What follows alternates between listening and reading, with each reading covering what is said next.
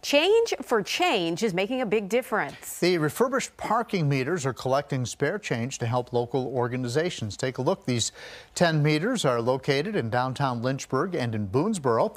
Once they collect $1,000, business partners match that in order to make a $4,000 donation.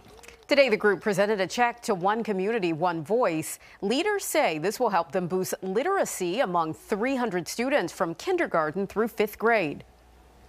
With this check, we're going to start another part of the Believing in Kids Excelling program by challenging every one of those elementary school children to read a certain amount of hours. We just want people to be aware that the change that we can do with our little bit of change can really make a difference, as in this One Community, One Voice.